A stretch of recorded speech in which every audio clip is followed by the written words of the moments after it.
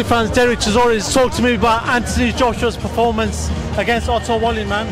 Somebody's going to write something bad, but it was a great performance, amazing. I called round 4, other called round 4, 5 and 6.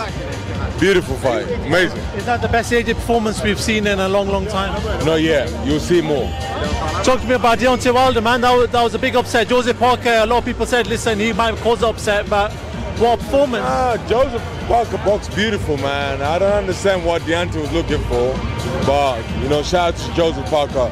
Boxed amazing, kept in shape, avoided those big right hands, you know, and then he lost the fight, you know. I don't think Deontay Wilder wants to fight anymore, and I think that was the last time we see Deontay Wilder.